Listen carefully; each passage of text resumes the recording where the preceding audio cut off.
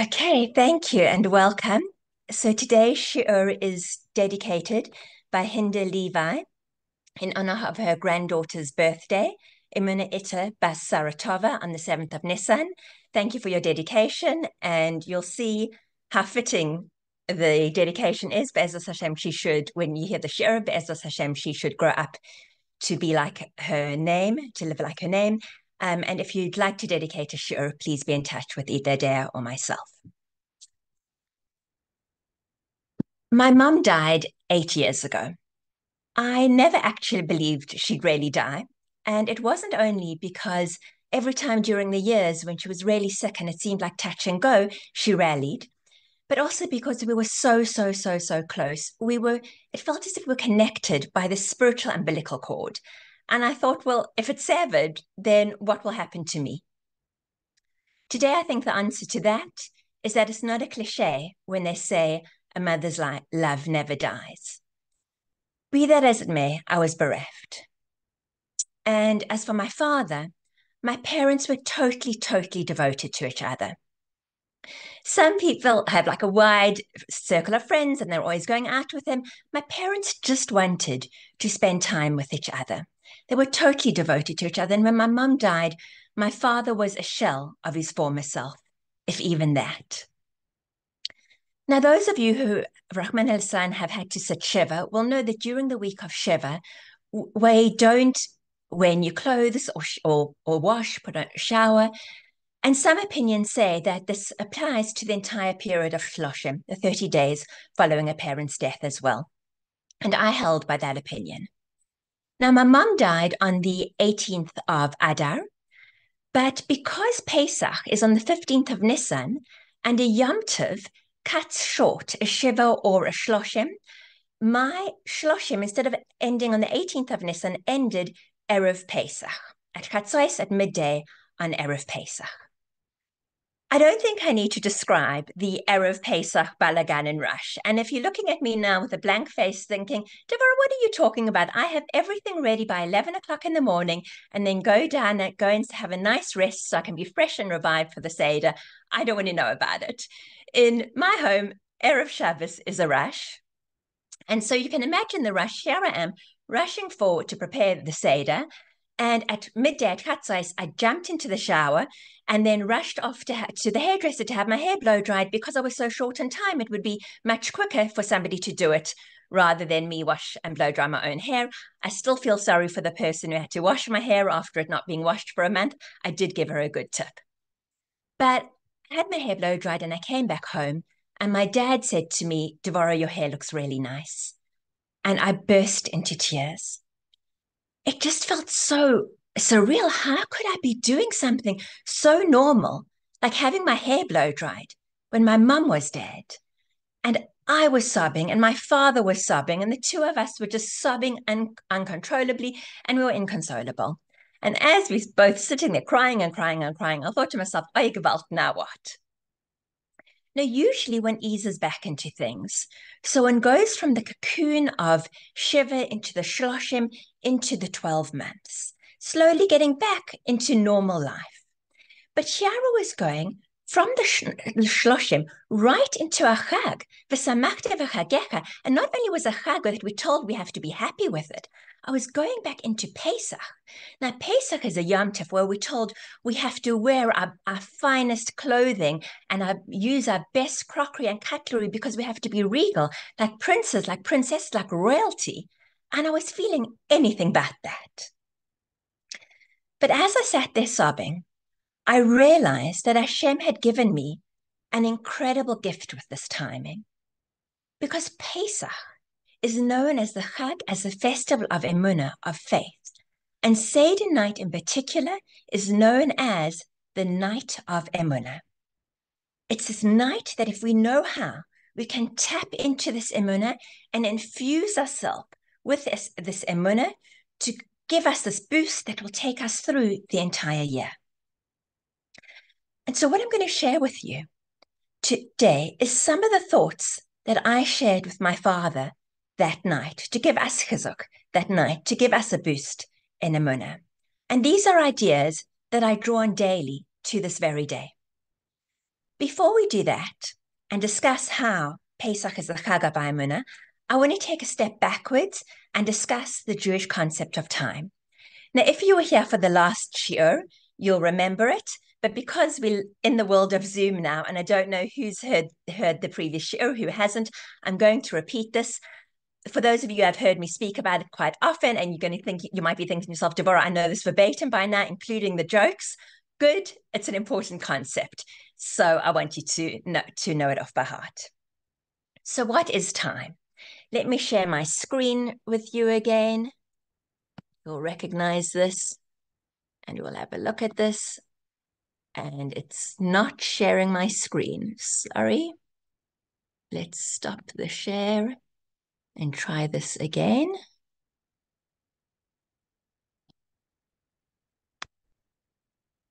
Share. Okay, good. Now we've got it.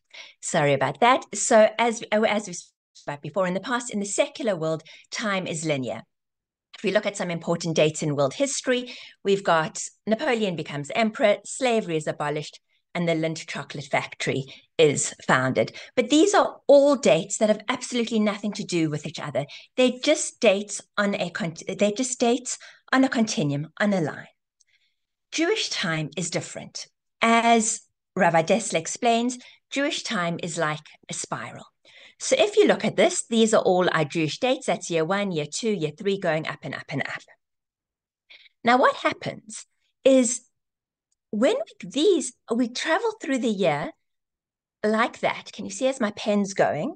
And what happens is as we travel through the year and we recapture the energy, we return to key moments of the past and recapture the spiritual energy. So it's not that we celebrate the Chagim, the festivals, as a time of remembrance. Rather, we return to each festival's origin in time and that holiness that existed at that time of the very first Pesach or Rosh Hashanah or whatever it is, that influences us today. So if you look at these little red dots that I've got, and I've got the 15th of Nisan, which is Pesach, imagine these little red dots are a shaft of light. So as here you are, you're traveling through the year, you're going to hit the shaft of light. Now, what is it? So what does this mean? These festivals are meetings in time. So as we travel through this annual cycle, we're going to meet these festivals. The word for a festival is chag, but it's also moed, which means a meeting place. So what it means is that the different festivals, the different months of the year, even the days, as we know from Sfirat HaOmer, have their own energy. In fact, the word for time, zman in Hebrew, means appointed or designated, because every single moment in time is designated with its own spiritual energy. So what is it that we meet every year on the Chagim? Each of the festivals has its own spiritual energy that enables us to grow. It's an opportunity for growth and connection to Hashem at the time. Think of it as a gift. That here you are, the Chag is giving you a gift, okay, and this gift is this energy of the festival, and that can give us inspiration throughout the year. So if we attune to it, it's ours for the taking. So what does this mean? As we've explained in the past, say you want to recreate a certain part of your personality, Rosh Hashanah, which is the time when humans were created, is the best time to do it. It's not to say that you can't try to do that at another time during the year, but if we tap into the energy of Rosh Hashanah, it will give us a head start. Likewise, Shavuos, we accepted the Torah. If we want to renew our commitment to the Torah, sign up for a SHIUR, something like that, Shavuos is a good time to do it. Pesach, we talk about it being a time of our freedom. We were released from bondage in Egypt. So if you find that you're enslaved to something, you're addicted to Facebook or food or whatever it is, Pesach's a good time to kick the habit. But there's more to Pesach. It's not only the festival of our freedom. Pesach, as I mentioned earlier, is also called the Chag, the festival of Emunah, of faith. In fact, the Nesivos Shalom calls it the Rosh Hashanah of Emunah. So it's the new year for Emunah, for faith, so to speak. Chazal tell us that it was solely on account of our Emunah, of our faith, that we were redeemed from Egypt. And in the future, it will be solely on the account of our Emunah that we will be redeemed in the times of Mashiach, which means that the gift that we receive on Pesach is the ability to tap into this font of Emunah. So if we know how to do this on Pesach, we can then tap into it and entrench this Emunah in our lives. So how do we do that? How do we tap into this energy? We do this through the mitzvahs of Seder night. Now that seems strange. How? How does sitting at a Seder table, eating some matzah, and singing V'hi she'amda entrench Emunah in our lives? So when I was in seminary in Israel, I heard a beautiful analogy by Rabbi Zev Leff. There's one little problem, and that was that I was at SEM 29 years ago. So to put this in context, the analogy, when I was there, my parents would fax me. To communicate, my parents would fax, and my granny would send me an aerogram. So he gives the analogy talking about two computers. I don't know who even remembers this, and needing to transfer information from one computer to another using a cable. So there weren't even USBs in those days, totally the dark ages. So this is his idea, but I've updated it for the 21st century. My phone pings, and it's a WhatsApp with source sheets for a Zoom SHIUR I'm going to attend later that evening. Now, because I'm Gen X, I still like a hard copy of source sheets, and I want to print out these source sheets. So I hit the little print icon on my phone. My phone then connects through a wireless network to my printer. It connects to this and it prints out the source sheets for my SHIUR that evening. Now my phone connects to this wireless network to do that through a password. Is it just me, or did you all start off 20 years ago with one very basic password, 6 letters, all lowercase, and now 25 years later, you've got about 25 different passwords because now it has to be 8 letters and has to be a mix of lowercase and high case. And some say it has to have a numeral, others say have to have a special character, but can't have an apostrophe or a colon. And you end up with like 30 different variations and end up locking yourself out of your accounts all the time because you can't remember. Was it just me, your password?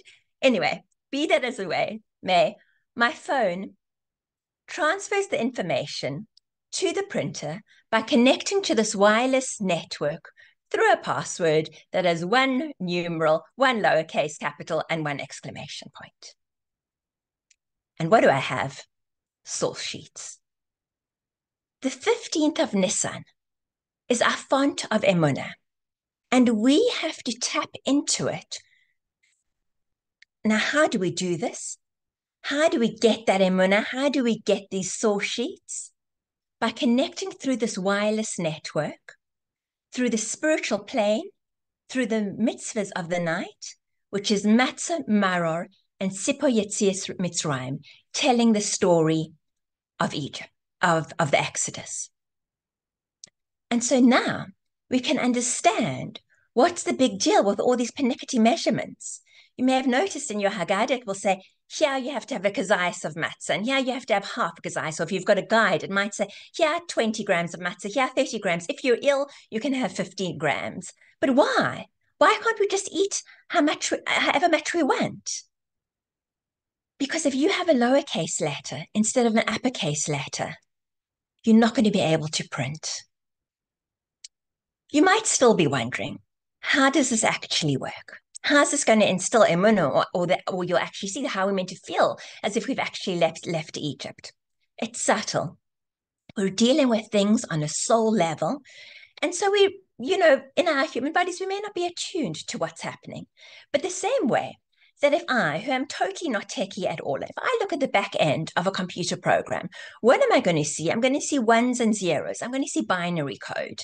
Now, I've got no clue what that binary code is doing, but if I want to actually use that program, what I said from my side, I can use the program. So just because I don't understand what all that binary code is, doesn't mean that I'm not getting the advantage of the program. And so it's the same way it does it. We might not understand, what do you mean? How is this working? It doesn't matter. But as Hashem, on our soul level, this will also produce results. A word of caution. Don't be dismayed if you wake up the morning after the Seder and you don't feel like the paradigm of Emunah, especially if your house is upside down and you're on 4 hours of sleep. There'll be a shift, but it will be subtle. And Emunah is a constant and lifelong journey of working on it. And that can also help us understand something else we're told. We're told that we have to retell the story of Exodus, Sipo Yetzias Mitzrayim, but it says further, you might remember this from the Haggadah, it says, Kol hamar b'lesaper, okay? The more we discuss the Exodus, the more we praise, the more praiseworthy it is. But why? We don't find this with other mitzvahs. For example, if I light Shabbos candles, it's not more praiseworthy that I then light Shabbos candles again. In fact, I'm not allowed to light Shabbos candles again once I've lit Shabbos candles. So why should it be like that way with telling this with the Haggadah? That we meant to talk and talk and talk all the different ideas. So the Nesif Shalom explains that this opportunity that we have is imbuing Emunah in our hearts. And because Emunah is infinite, so we can speak about it infinitely on and on and on and on. And that's what it says. It says in the Haggadah, it says everybody. It will say we're all. It says even if you're a chacham, even if you're never, whoever you are, even if you're a wise person, you're still obligated to speak and speak and speak about the Exodus, about our redemption. Why? Because everybody needs this boost in Emunah that the Pesach can give us. So the more we talk about it, the more praiseworthy we are, and the more we can tap into and get this boost of Emunah. And just a suggestion, which I do, I actually have post-it notes in my Haggadah. So when we get to a point that I really feel is a point that will help me focus on Emunah, some of the ideas that I'm sharing with you tonight, I have a little post-it note in my Haggadah to remind me to really focus on it when I get to that point. Likewise, there are parts in the Haggadah where it says are an opportune moment to daven, and I use that time to daven to Hashem and say, Hashem, please help me, help instill Emunah in me. So therefore, the goal of the Seder is to instill Emunah that we can take it with us to the rest of the year. And that's what we spoke about. When we spoke about last time for the Purim, we said it's not that Yom Tov we commemorate an event, rather we take the spiritual energy, we take it, it's a time for spiritual growth that we take from that night, from that day or week, whatever it is, and to take it with us to the rest of the year. And we gave the example of a Karlin Chassid who'd spent Yom Tov with his Rebbe. And somebody asked him, how did the Yom Tov go? How did it pass? And he said, it didn't go, it didn't pass. It came inside me. It became a part of me now. And I have it with me forever. And so that's our goal. That's our goal with Yom Tov. So now, what are some of the ideas that I shared with my father that night? Let's start with matzah. Why do we eat matzah? There are different reasons given, but the most common one that people say is that we didn't have time to bake bread. We left Egypt in such a hurry that we didn't have time for the dough to rise. But we have to ask ourselves a question. Why not? Moshe had told them that we're going to leave. So why didn't they have bread ready? And to really understand this, let's ask another question. Have you ever heard of a Jewish mother who doesn't send their child off to camp or whatever on a little journey with plenty of nash? Okay, with some South Africans, I'm speaking to Australians, so I think they're probably kind of South Africans who'll understand patkos, which means like food for the journey. But that's what a Jewish mother does. The little kinderlich have to have food at all times. So in 1994, a group of Hasidic girls went on a trip with their school. They went on a class trip to the forest, and one of the girls got lost. And the entire community was galvanized into looking for her, and they were very, very worried because for anybody to be lost in a forest would be dangerous, but for a little Hasidic city girl who had no idea of how to fend for herself, it would be absolutely treacherous. After 2 days of searching, Baruch Hashem, she was found. And the policeman who found her offered her something to eat. And she said, no, thank you. She said, I've got plenty of food in my backpack. She's been lost for 2 days and she's got plenty of food in her backpack. What's going on here? So what had happened was she brought a backpack with her, and not all of her friends had, but all of her friends had food because all their mothers had packed just a little something, just a little bit of nash for them, and she'd offered to carry it for them. So she had just a little bit of nash, all her friends' food, and so she had enough food to keep her going for 2 days and more. So I ask you, how is it conceivable that the Jews didn't have food with them? Moshe had told them ahead of time that they were leaving Egypt. So what? So why they should have packed and prepared food and have been ready to go? What is it? They had to rush at the last minute that they didn't have time to bake. The Jews expected to leave Egypt right after the plague of blood. So yes, they were packed. They had their bottles of water and their smoked salmon bagels and their little Ziplocs with cut up fruit and vegetables and their slabs of fine Swiss chocolate. And the plague of blood came and went, but they didn't leave. Svaradea, and they got ready with their cartons of fruit juice and their salt beef on rice sandwiches and their nuts and raisins and their slabs of fine Belgian chocolate. And the plague of frogs came and left, but they didn't go. Kinim, they came out with their Tupperware, and this happened again and again and again. Says Rabbi Frand, by the time that the plague of the firstborn came, they didn't believe that the end was imminent. They had an I've been there, done that attitude. And so they didn't pack. They did not prepare. They did not bake. They did not believe. And I thought about this because I have to say, I think we women do very well in their Emunah stakes. And in fact, it's told that it's because it's the merit of the righteous women that we were redeemed from Egypt because they had Emunah and they continued having children, even with the threat of the baby boys being drowned. And throughout the ages, we've seen that women excel at Emunah. So what happened? I think that perhaps we can give it a name and we can call it burnout. Just feeling so tired. And I can vouch for this after 28 years in Shidduchim. Yes, I have Emunah that it can still happen. But let me call it Emunah with a different flavor. It's an Emunah that's tinged with pain, an Emunah that's tinged with caution, an Emunah that's weary. It's not the same Emunah that I had, that vibrant Emunah that I had when I was 20. And I think we feel this. We can all feel this way. We start out, whatever it is, with that Emunah, with that enthusiasm, with that excitement. Yes, we're going to get the job of our dreams, the spouse of our dreams, the child of our dreams. But what happens? We send out job application after job application only to receive a "you have not been shortlisted" email. These days, you don't even get that. You just don't get a response.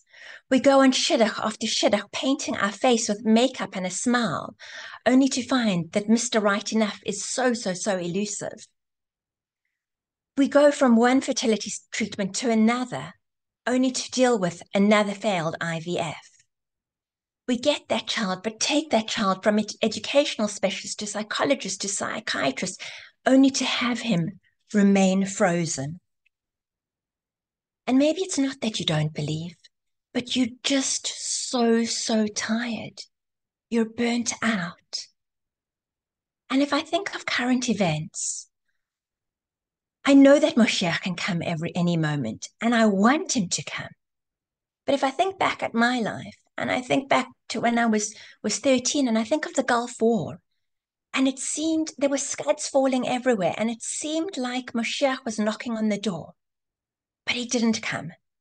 And then 10 years later, 9/11, when the world was upside down and topsy-turving, and you thought, surely now we're hearing the footsteps of Moshiach, but he didn't come. And then after that, in 2014, do you remember when the 3 boys were kidnapped. Do you remember the Achdus in the world? It was it was palpable, and there's an idea that the war of Gog and Magog will be. This was June, and there's an idea that the war of Gog and Magog will be fought on Hoshana Rabbah. So that year, when I went to Israel for Rosh Hashanah and Yom Kippur, I stayed much longer than usual, a full week after Sukkot, because I was convinced Moshiach was coming, and I wanted front row seats. And at the start of Corona, when word on the street, or at least word on WhatsApp, was that this is Chevle Moshiach, this is the birth pangs of Moshiach, I really thought this could be it. But he didn't come. And 2 years ago, when Russia invaded Ukraine, in the 1700s, the Vilna Gaon said that before Moshiach comes, Russia will become a superpower. And he said that when Russia invades Crimea, this is a sign that Russia has reached its peak, and he said that we should hear the bells of Moshiach. But he didn't come. And since October the 7th, when I feel like we're living in a surreal world, and the only way out is for Moshiach to come. And as this war has stretched from a week to a month to over half a year, I had it all planned out for Hashem. I said, Hashem, okay, I get it, that you wanted this to stretch out for a bit because we needed all this achdus, and we needed, Baruch Hashem, we've seen all these people coming back to connecting with the Yiddishkeit. Okay, I can understand that we needed it, and Baruch Hashem, we've got it now. So I said, okay, Hashem, Purim, IDF can find the hostages, they can give us Sinwa's head on a platter, and it will be a modern day Megillus Esther, and that will pave the way for Mashiach coming during Nisan, the month of redemption. But the hostages are not home. And I want to believe that Mashiach is knocking on the door, and that any moment we'll hear the shofar sound. But I'm burnt out. Yesterday, I don't know if there was a solar eclipse in America, and I don't know if anybody saw, but I got so many messages quoting prophecy from Yoel about an eclipse and Moshiach coming, and a Zohar, and all these different things that it's a sign that Moshiach's imminent. And it's not that I disregarded it and I said, oh, nothing. But when I read it, it was a different flavor of Emunah. It was an Emunah, a tired Emunah, a weary Emunah, a burnt out Emunah. Comes the matzah on Seder night and says, Yeshuas Hashem keherif ayin, that the salvation of Hashem can happen in the blink of an eye. It could be that yesterday the odds against this something happening was astronomical, but today is a different day. Today it might happen. And that is how redemption works. The Exodus was a paradigm for the future redemption. It is always the darkest before the dawn. You want an antidote to this burnout? It's eating the matzah on Pesach. The Zohar tells us that matzah is the food of Emunah, the food of faith. When we eat matzah, we eat, chew, and swallow faith. On Seder night, we do yachatz. We break the matzah in half and put away the larger half for later, for the afikomen. Now, we said, and then we'll tell the story, we said that matzah represents our redemption, our geula, because we didn't have time to bake. But matzah has another name. It's also called lechem oini. It's called the bread of affliction, because it's a poor man's bread, and it's reminiscent of what we had to eat when we were in Egypt. So we find, it's interesting, the matzah is symbolic, okay, both of the slavery of our ancestors as well as geula, as well as this redemption. Why this dichotomy? Rabbi Hershel Schachter notes, and he quotes a Mishnah, and the Mishnah says that just as we recite a bracha on good tidings, hatov u'ametiv, who is good and who does good, similarly, For bad tidings, we recite a bracha, Baruch Daina Emes, blessed is the true judge. Now, the Gemara is confused by this because it says the wording just to and similarly. It seems to equate the brachas. But the two brachas have nothing to do with each other. They're two different brachas. It's like saying, just as I recite a shehakol nihiyeh bidvaro on a glass and a cup of coffee, so too do I recite l'hadlik ner shel Shabbos on Shabbos candles. The two brachas have nothing to do with each other. The Gemara answers the question by saying the brachas do have something in common, that they should both be recited in a state of simcha, of joy. Why should they both be recited b'simcha? One's good tidings, one's bad tidings. Rabbeinu Yonah explains that we ought to have emunah, the faith, that everything that Hashem does is for the good. While the wording of the two brachas cannot be the same, because from our human perspective, we're experiencing a tragedy. At the same time, we're expected to believe that Hashem would never allow anything objectively bad to happen. Therefore, we should say the bracha of Baruch Daina Emes in a state of simcha, which, if you remember from a few shiurim ago when we discussed what simcha really means, you'll see how nicely it fits in here. And we see this idea throughout the Seder. We eat maror at the Seder.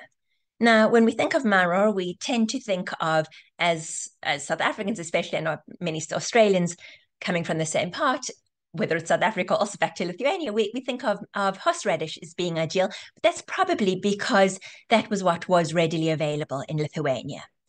And the Mishnah actually lists 5 different herbs that are good for maror, but it says that the most ideal is chazeres or chasa, lettuce. Now, why? The Gemara says that lettuce, which is referred to as chasa, and why is it the best? Because it says Hashem was chasa, from the Hebrew meaning pity or having mercy on the Jewish people when he redeemed them from Egypt. So they say, while it's the bitter, evokes bitter memories, at the same time, it also reminds us of Hashem's mercy. The Gemara says, eat lettuce chasa mishum shechas rachmana, because Hashem treated us with mercy. So thus we see the maror also represents the slavery and the salvation. And we'll see this again.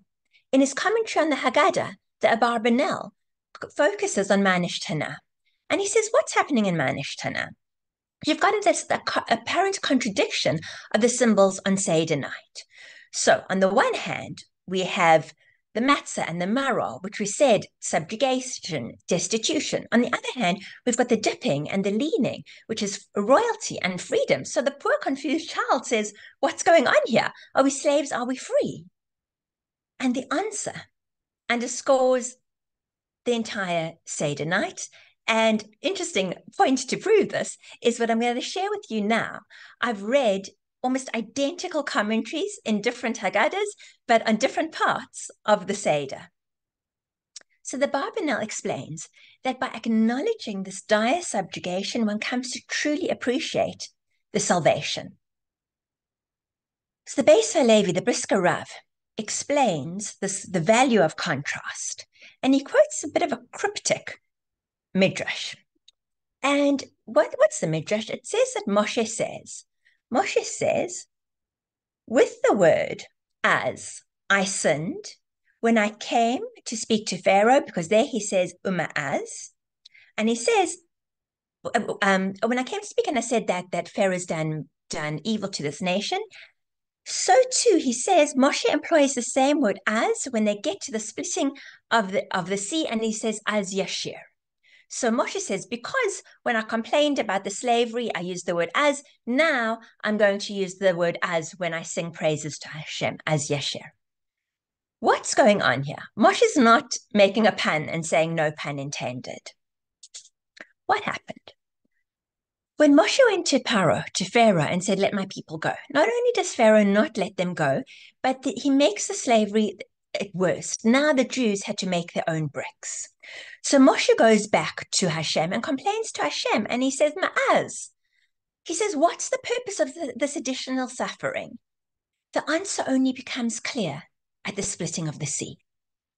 If you remember, Bnei Yisrael were in Egypt for 210 years. Now, Chazal tell us that if they had remained in Egypt for 400 years, which is the length of time that Hashem had told Abraham they were meant to be enslaved, they would have gone lower and lower. They would have slipped down to the 50th level of tumah, of impurity, and that would have been the end. There would have been no way, if they had hit that level, of them going out. So what does it do? Hashem, in his infinite kindness, he calculates the years of bondage differently, but to do that, he crams 400 years of slavery into 210 years to do so. Think of it as an all-nighter before an exam. When Moshe uses as, the word as, for the first time, he can't understand. He can't see any good. What's going to come from the suffering? What's happening? But when then he uses it a second time, and the repetition suggests that Moshe praised Hashem not only for the eventual salvation, but also for all the suffering that came before it, because also for those harsh conditions. Because if not for those harsh conditions, then no salvation would have been possible. And so that's what we see. And we say this also in Tehillim. He noticed when we say, when David HaMelech says, thank you, you afflicted me for my salvation. David HaMelech says to Hashem, thank you for my salvation, but he thanks Hashem for the afflictions beforehand as well. And there's a story. As Australians, not a story, it's a true story. As Australians, you may be more familiar with it. The non-Australians, was actually a movie made called The Denura Boys based on this incident. It was one of the more notorious incidents in British maritime history. Winston Churchill later called it a deplorable mistake. But in the late 1930s, many Germans, refugees, came to England. And they settled in England. But at the start of World War II, the British government was worried that there might be spies. So they decided to send these German refugees to Australia for the duration of the war. There was a problem, though. And that was that the seas were infested with German U-boats. So no sailors were wanted to sail to Australia. So the British government came up with a plan. And that was they would release criminals from prison on condition that these criminals would then be the sailors and the crew of these ships, of the ship that would take these refugees, these German refugees, to Australia. Now, it was under absolutely horrific conditions. There were 2,000 people, most of them Jews, who were crammed into this the ship with really history. If you go into Wikipedia, you'll see history documents what happened. I want to share another part of the story with you. I've heard the story many times. I heard it once from Rabbi Jeremy Golka, who I worked with, and he actually verified this story. If I remember correctly, he'd gone to pay a shiva call to the son of one of the people whose father was one of the people on the boat. Now, these criminals were criminals for a reason. And they subjected the Jews to terrible things. And one day they decided to raid all the Jews' possessions and take the valuables for themselves. But the Jews had no valuables. So their sailors, these criminals, were so angry. In their rage, they threw all the Jews' suitcases overboard. Now, not only were these Jewish refugees, many of them were children, teenagers who had come over on the kinder transport. What did they have in their suitcases? Maybe a photograph of the parents who they'd left behind, or a recent letter or two. In 1980, 40 years later, a captain's logbook, he was the captain of a U-boat, was discovered, and something amazing came to light. This captain had tried to attack the Denura, the ship, but hadn't succeeded. So he decided to wait until dark, and then he was going to try attack again. But a few hours before, the sub needed to come up for air, and members of the crew noted that there were some suitcases floating on the water, that the ship had obviously, the Dunera had jettisoned. So the captain of the U-boat's interest was piqued, and he said, come, and they brought in two suitcases into the U-boat. And what did they find? They found clothes with labels from German stores, and they found letters written in German. So the Jews who'd communicated with their family in Germany had not put in any Jewish references so that it would get through censorship. So what happens? This captain of the U-boat believed that that ship was filled with German prisoners of war. So not only does he not attack, he radios all the U-boats in the area and says, do not attack this boat under any circumstances. Not only that, he personally escorts the Dunera to make sure it reaches Australia's shores safely. For 40 years, can you imagine how those Jews felt? Really, Hashem? Really? It's bad enough you murder our parents, but that you took away our one tangible memory of them? Can you imagine the pain? Can you imagine the bitterness? As this story became public, the refugees realized that what they'd experienced that day was the hand of Hashem. They saw a vicious crew who threw over their belongings, those photos of their parents, in their anger, in their rage.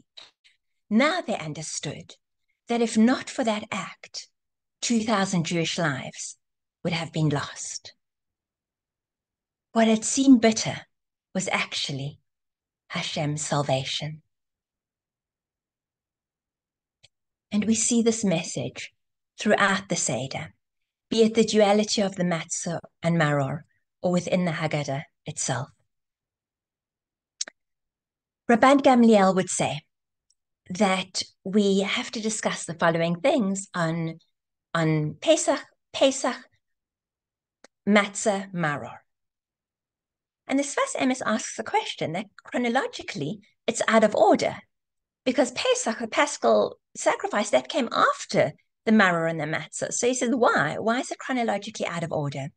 And he explains that the bitterness is only understood after the redemption.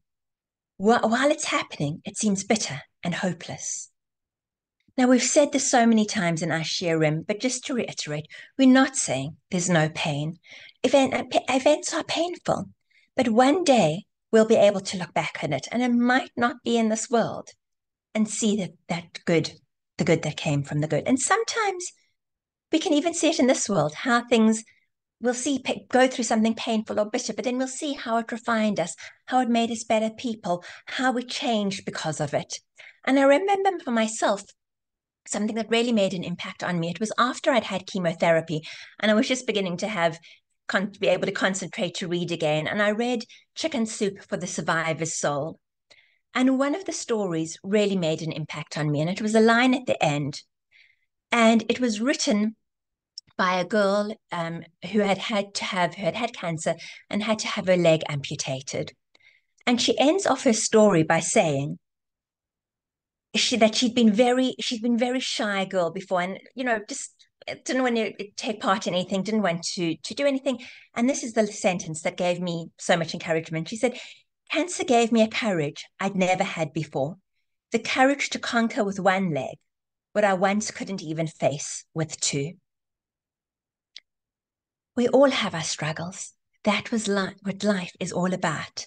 But Rabban Gamliel's message is, don't lose faith. Just as Bnei Israel were eventually able to see, wow, they could understand, they saw Hashem's salvation and could even appreciate why all that suffering, why that servitude was necessary. He says, Be'ezras Hashem, so too will we one day be able to look back at all the pain, all the suffering, and understand why it was necessary. Along the same idea, we have korach, the sandwich, when we eat the matzah together with the maror. And we read in the Haggadah that at the time of the Beis Hamikdash, Hillel would take the Pesach and he'd take the matzah and maror and eat it all together. He'd wrap it all together and eat it as a sandwich. So in the Palace Gates Haggadah, they quote Rabbi Shlomo Kruger and he asks why. Why did they say Hillel? I mean, maybe other people did, but why specifically is Hillel the person who decided to do this? He said they should do that. And he quotes the Gemara. And it says that one day Hillel was coming from a journey and he hears cries coming from the city. And he says, I am certain that this is not coming from, these cries are not coming from my house. So, and it goes on and it quotes from verses and it says, evil tidings he fears not, his heart is firm and confident in Hashem. We have to ask a question on that because we see even Yaakov fears Esav. He says, what? He says, how can I be sure Hashem's going to protect me? And also we know, Emunah b'tochen doesn't mean that everything's going to be fine and hunky-dory, that everything's going to work out just as we want it. Emunah b'tochen, having trust in Hashem, means that we trust that we know that Hashem does whatever is best for us. That's what we believe. Whatever transpires in our life is for the good, even though we don't understand it. If we look at the Gemara again, it doesn't say that Hillel was sure that nothing had happened to his house, but he was sure that the cries were not coming from his house. The Maharsha explains that Hillel used to teach his household, his family members, that whatever happens is for our best, is coming from Hashem who loves us and doing it for our good. And that's why he was sure that it was the cries that were not coming from his house. So if we look at it, we've said that the Pesach sacrifice alludes to good. We said matzah can have both, but in this case, we'll talk about it alluding to the good. And maror, at face value, we say is bitter. So what is it? Hillel, who was the one who understood that everything is really Hashem's loving kindness. Okay, he was the one who was best suited to wrap all these illusions and say, everything is for the good, because to him, all the illusions were equal, were good. And Rabbi Yaakov Klein explains, he says, when Hillel covered the bitter maror with the matzah, okay, and here we're saying that the maror here we're saying alludes to the good, he was demonstrating that all of suffering is ultimately couched with and surrounded by Hashem's kindness. Now, this faith that we have, it does not negate the experience of pain from the human experience, from the human experience, okay, from the human perspective. We still have the bitter herbs are not excluded from the sandwich. But the understanding is that although we might not be able to see it, all the maror, all the bitterness, the pain that we experience in our lives is surrounded, is couched by this matzah, by Hashem's goodness and kindness. So what does this do? It enables us to respond to pain differently. This sandwich, Hillel's sandwich, enables us to embrace this paradox of the one hand of Hashem's loving kindness, but also our human experience of evil, of pain. This year, in particular, during the year, we've experienced this overt presence of evil. And what we're seeing or not seeing is Hashem's concealment. But on Seder night, we close our eyes. The rest of the physical eyes that we have the rest of the year. And we look at the world through these Emunah eyes. And we can perceive a higher reality where we see all this bitterness, all this pain, all this struggling, this suffering is all for the ultimate good. And indeed, let me see if I can share the screen now. Okay, let's see. Let's look at it. Let's look at the sandwich in Hebrew, korech. And if we look at that word, it's actually made up and we split it into two. The first part, the chaf and the vav, if we look at the gematria, okay, and the vav is 6 and the chaf is 20, it gets 26. Now that number should ring a bell 26 is also the gematria of Yud K Vav K, one of Hashem's names. Now, Hashem's names have different meanings, and that name, I'm not going to say it because I don't want to say it out loud, but that name, the Yud K Vav K, represents Hashem's kindness. The Hebrew word rach means softness, comfort, consolation. So what does this mean?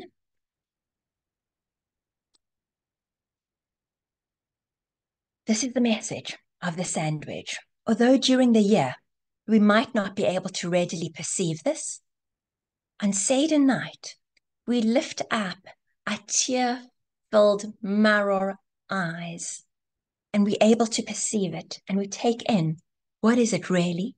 We're surrounded by Hashem's name of kindness on the one side, and his comfort and his consolation on the other. In a similar vein, I had a beautiful idea from Rabbi Meir Biederman, and he says, we know the laws, that when we eat the maror, we don't lean, because the maror symbolizes our servitude and the bitter and the painful things. But when and while the leaning is freedom and royalty. However, when we eat the Hillel sandwich, the korach sandwich, we lean. So why do we do that? And he says, when one wraps his maror, his pain, his suffering, in matzah, which, as we said before, is the Zohar tells us, is Emunah, is the food of Emunah, and one understands that everything Hashem does is for the good, he says this will nullify the maror, and so we lean. And as we approach the end of the Seder, we get to the Afikomen. Do you remember right in the beginning of the Seder, when we broke that piece of matzah in half for Yachatz, we really had to employ our faith that something good was going to come out of the shattering. And again, too, in this korach sandwich, we had to, and we felt it, and we tried to believe that everything was for this ultimate goodness. But come to Tzafon, when we eat the Afikomen, we actually get the chance to taste it. We actually get to taste and understand that all our pain, all our failures, all our sufferings, all our downfalls, it's all for the good.